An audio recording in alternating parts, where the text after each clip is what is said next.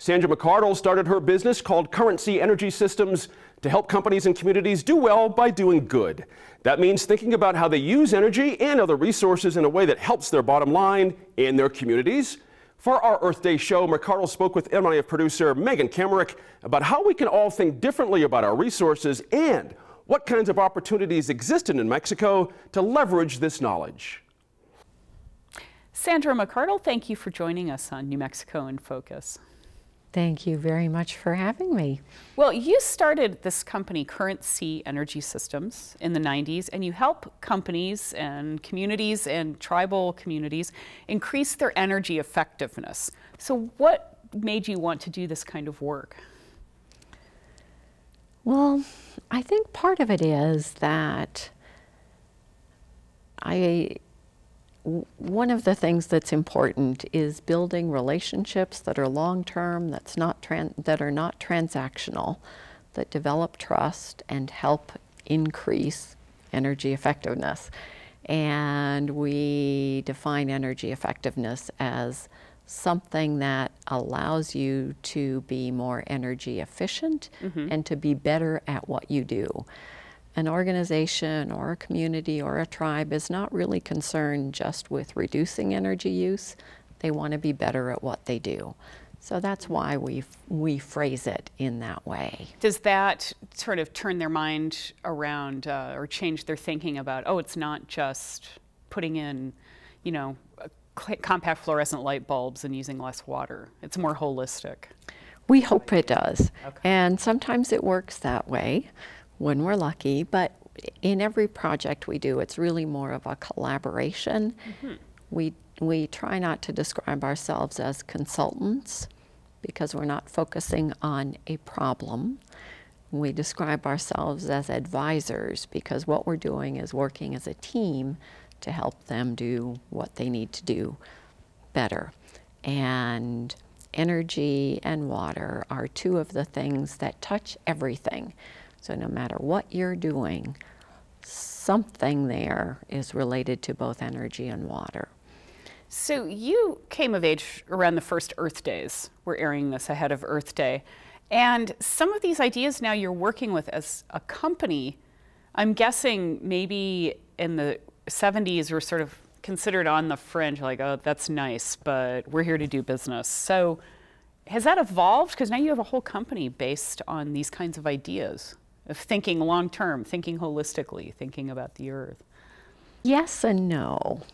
If you look back in the financial literature, I was in high school on the first Earth Day, and if you look back in the financial literature, that was a time where people were talking about social responsibility for the first time. Okay.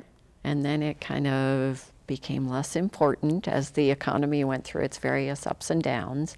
So I see it really as a return to what was going on in the 70s, and even as a return to things that happened long before that in historic or even prehistoric times. I just see it as a continuum in a way.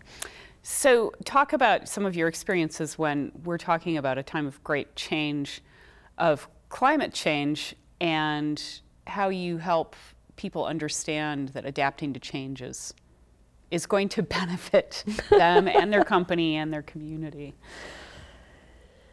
Well, when you're talking about climate change, it's a complicated issue because it's become something that is politicized in what seems to me a pretty much senseless way. My family, like most, has folks on either end of the spectrum, and so I look back to what were some of my formative experiences, and I see it in business terms rather than in political terms. I have an MBA, I don't have a political science degree, so that's probably part of it. But my first job out of college, or out of business school, was working for a company called Parker Pen. And this is not a Parker pen. And there are very few of them left in the US because Parker refused to change. And they refused to become anything other than a pen company. So they were acquired by their British subsidiary, and everything in the US was closed.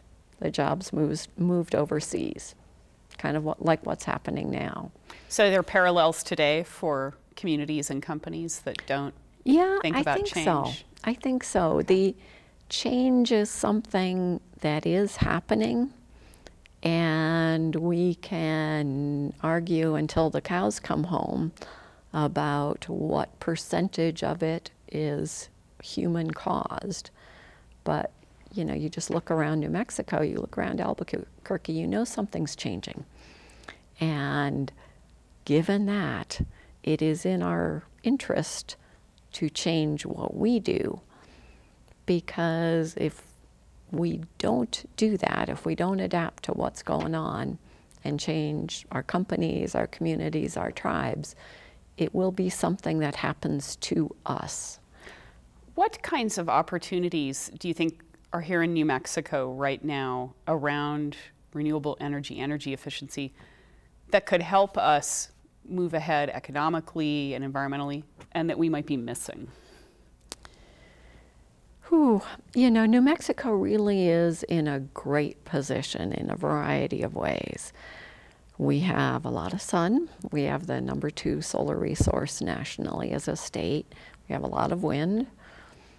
Strangely enough, the wind is where people don't live, so there are challenges associated with that because people don't move, don't want to live where the wind blows all the time? All the time.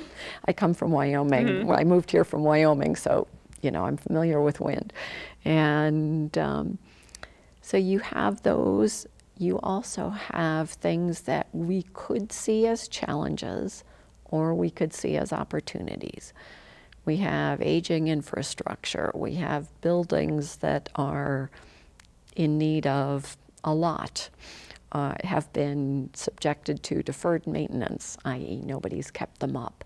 Those are real opportunities to make them better, more comfortable, prettier, more efficient, less costly. And we could lead the way in terms of showing how to live with less or live in a place of scarcity? Scarcity is sometimes a negative way of putting it. Okay. Another way of putting it might be to figure out how to change what are threats into opportunities. Waste, for instance. If you take a really simple example, one of the things we waste most in buildings is heat, especially here where we need to cool everything and the waste product is heat. If you have a reason to use that heat, if you have a laundry facility in your building, for instance, or a kitchen or anything else that needs to be preheated, you can recapture that heat and reuse it. So if we think of things differently, okay, you can move forward. Well, I want to continue this a little bit on the web, so stick around, but I really thank you for coming and talking to us and for our Earth Day themed show. Well, thank you very much.